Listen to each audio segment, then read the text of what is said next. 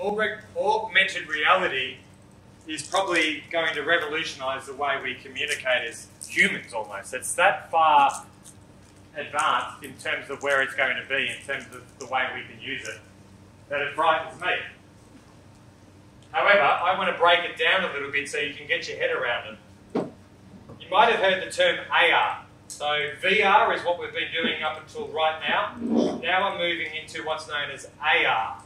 And augmented reality, if you look at the description here, it's a technology that superimposes digital things into our world. We will coexist between real things, this jug is real, and we will have a digital thing right next to it. And we won't probably know what the difference is. And you'll have to touch it to make sure it's actually there. So what I'll do is I'll demonstrate it. You can make up your own minds. This guy here is wearing a pair of AR wearables. And as a result, the information on how to fix this particular joint is asking him to put the 8 bolts on or something like that.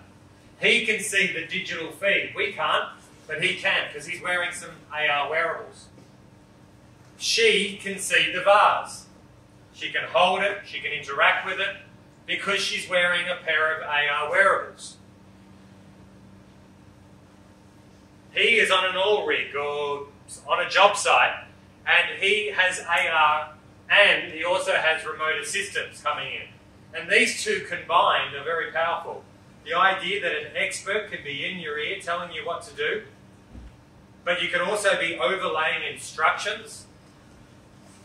This is kind of where the technology is going. So what I would like to do is give you a bit of an idea on what AR can do. And this is my chosen platform at the moment to develop on. This bug, looks like a big fly, doesn't it?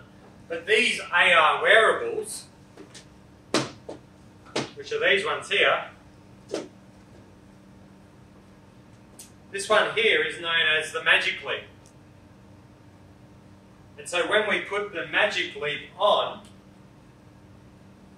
I can see digital things, or it knows where my hands are because it has sensors, it has projection, and it has a camera that I can project what I'm seeing back to Office so they can advise me on what to do. So we're developing out now on this wearable some pretty far out things. The one thing I'm working on is overlaying satellite imagery in the paddock, so when I'm standing in the paddock I can see growth, I can see last year's rainfall, and I've got data because it knows where I'm standing and I can overlay information out in the field. I can also connect the Internet of Things and I can look at sensors and see where the pump is running or how far the trough needs to be filled up. I can bring in weather, and as a result we are like Tom Cruise in Minority Report. It does work, I'm using it, right? But that particular headset is $5,000. And you know, I worry if I drop that. The other thing is it's quite clunky, it's quite big. That's an Android-based operating system. So I have to hook that on my pocket. Or it comes with a little shoulder strap. And I can wear it out in the field. Like so. And you're seeing through that as well, aren't you? Oh yeah, that's the big difference. Sorry, that's a pretty good thing to bring up. If I was wearing that, I wouldn't see the real world, would I? Bang into things. But yeah, as soon as I put these on, like how many put your fingers up? 2. So I can see 2 fingers, but I also can see the motor, and I can see where it's telling me to change the spark plugs. When these come down in price, and they will, when they are smaller and less clunky, and they will, we'll probably be able to buy them just like glasses from the BP service station. I don't know. But at the moment, this is where we're at. But to be honest with you, we're probably more on a mobile phone. AR is definitely possible on a mobile phone, and I'm going to demonstrate that now. All right. Langdine Merino stud. Beautiful looking ram, right? I said, imagine if I wanted to buy that ram, but I didn't want to travel to Dunedoo up in New South Wales. So I challenged my team. I said, can we rebuild that ram? I want to bring that ram into my living room and look at it. And so we did. We went out and we took photos, front, back, sideways, left, right, up and down. We also took video because my understanding is when you buy rams, you want to look at the way they walk, and that's a very important part of buying, and genetics and things like that. And so once we'd done that, then we thought, well, how cool would it be if we could look at the ram and then overlay its ASBVs and go, wow, that's its breeding and its history, and, you know, could it have facial recognition? And, you know, I was sort of talking about how we could do that. We've got it down to a Bluetooth in its ear. That's the closest we can get. But by having a Bluetooth, those can pick up the Bluetooth and overlay the data. But if we want to bring it into the living room, we need to recreate it as a model. Now, this isn't the finished product. I think it'll work. I'll just see. I'll give it a click.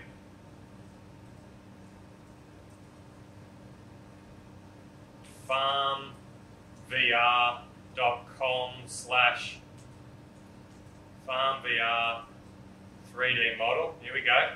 Remember I told you that we create things as web modules first. So this one we did the same thing.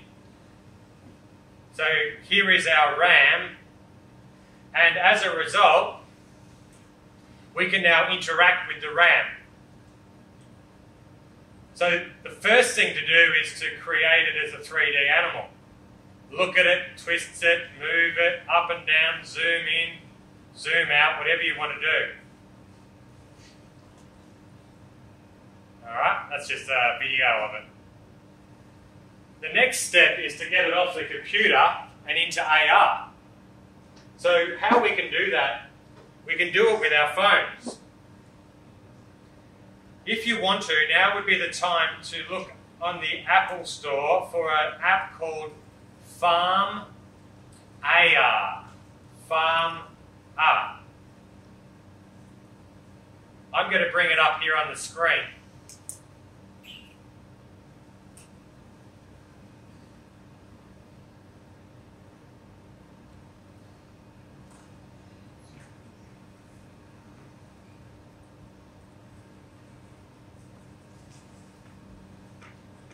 But where I want to take FarmAR is I want it to be a wearable that farmers wear in the paddock to overlay data, but also to record things for their workers, to bring in AR objects.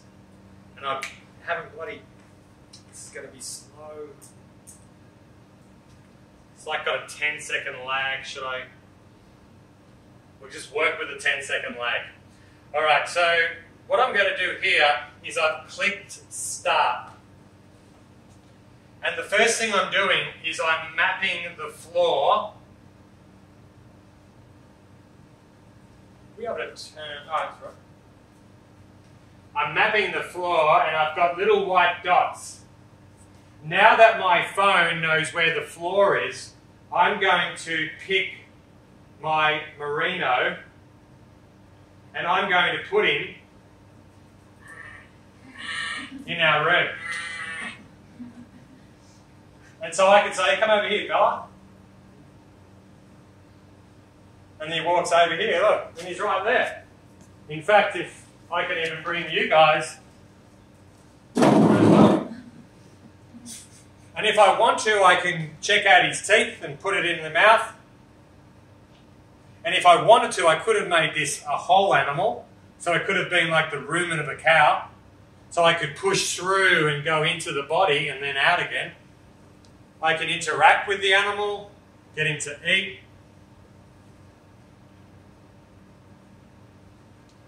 I can walk him around. And in fact, if I want to compare him with a Suffolk, I can also bring in a Suffolk.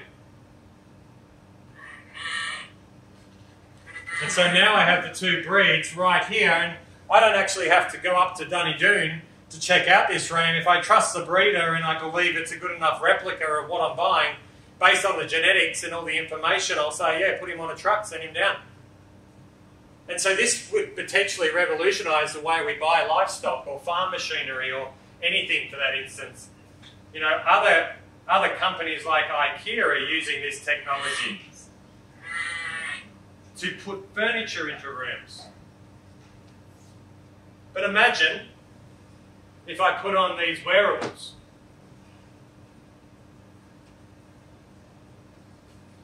And I was able to bring up the RAM in the room wearing wearables.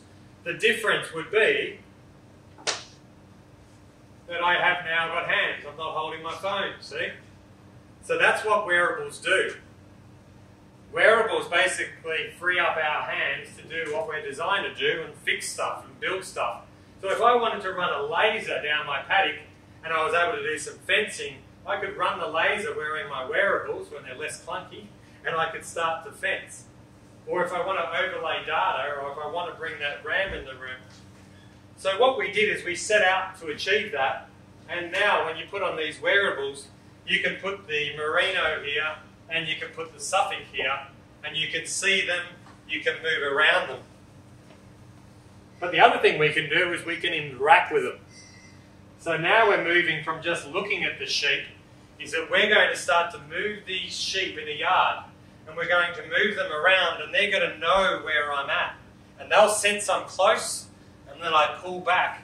And so we're teaching students how to work with animals in AR. As a bit of a promotion, we went up and we took the digital RAM and we got it to meet the real RAM. And we did that at the sheep show in Bendigo. You choose the animal and you place it on the floor. You'll see a little round circle that allows you to place it on the floor. Then you pull the trigger again. Chicken.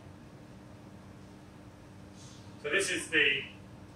You're doing that, good. Yeah. This is the digital RAM meeting the real RAM. And as technology improves, you can kind of see the similarities. You know, they're not too dissimilar. Although I took a few shortcuts to build it, you get the idea. So we're working with some stud producers. We're working with, potentially working with tractor companies. But this technique of bringing products or something into a room, there's definitely somewhere this is going, and I'm going to keep working hard to sort of unravel where this type of storytelling will go. How are you going, Grace? Now you have a tractor. You have a tractor now, yes. It's basically just